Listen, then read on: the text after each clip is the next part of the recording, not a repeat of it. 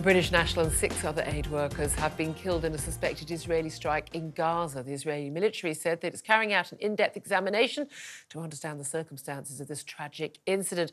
Both the Foreign Secretary David Cameron and the Prime Minister Rishi Sunak have spoken out on this issue. The Prime Minister has said he's asked Israel to investigate urgently what happened, and he says that their view is that there have been too many civilian deaths in Gaza.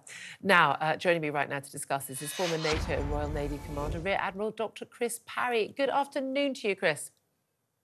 Hi, Julia. Thank you very much indeed for joining us. Look, we've been in situations before where accusation is the IDF has carried out an airstrike and is responsible for killing hundreds of people in a hospital airstrike, which wasn't carried out by the IDF and didn't kill hundreds of people, interestingly. In terms of what's happened here, do we know for certain yet whether it was the IDF? No.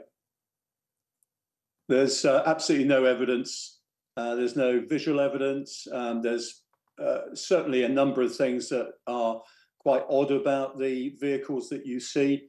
The basic problem is that even when you do get damaged by the Israelis, people interfere with the evidence. They gild the lily. They try and make it look like it's something else. If you look at that picture you're seeing at the moment, look at the doors and the windows. If you've got an explosion, they normally blow the windows and the doors out. Just to describe for people who are, Chris, just people who are listening rather than watching. Again, it's a white van, but it's got the logo for the charity, the World Central Kitchen, which is a huge aid charity. They've been working there. We understand that all the aid workers did have their flak jackets on, their bulletproof vests, which had their logo on as well, and that showed a sort of a really big sort of mark, an explosion in the top of the building, of the vehicle, and devastation inside. But as you say, the doors appearing to still be intact. Well, there's more than one vehicle, Julia. Yeah. That's the other thing. And I'm afraid to say the way that it's presented, it looks fishy. I've no idea whether the Israelis did it or not, to tell you the truth. But you've got to ask yourself, this is an organisation that can perfectly target people in a building in Damascus and not kill anybody else.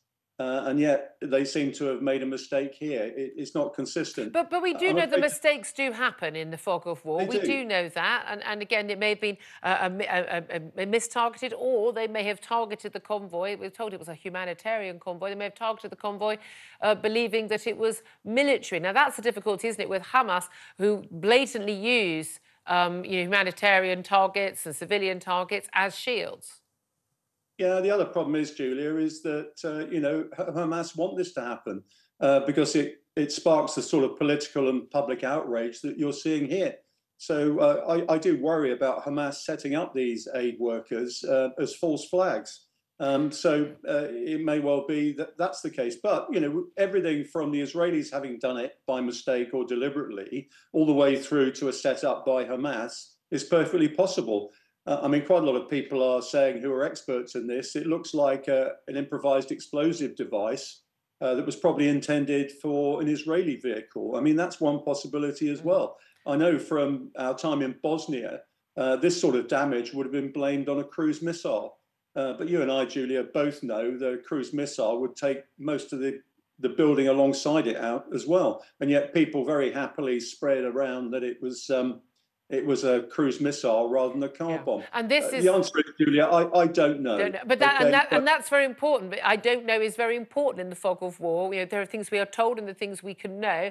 And the reality is that the IDF, the Israeli government, they would be crazy to be deliberately targeting humanitarian aid workers, especially with foreign nationals, because it puts other governments that have been supportive, perhaps being less supportive, in a difficult position. But are you disappointed, just find it, by the reaction of Western leaders talking more and more about humanitarian pause, putting pressure on the Israelis, when so much of the pressure, even with that UN vote, has been about Israel stopping bombing in Gaza, stopping forces in Gaza. But so little pressure seems to be going on Hamas to release the hostages and to stop their war efforts.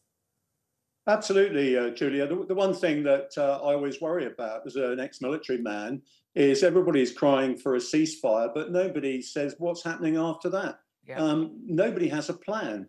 If somebody says ceasefire and here's a plan, I'd be happy. But the only people with a plan right now are the Israelis, and they're getting on with it. And right now, the plan is working from their point of view, why would they give up?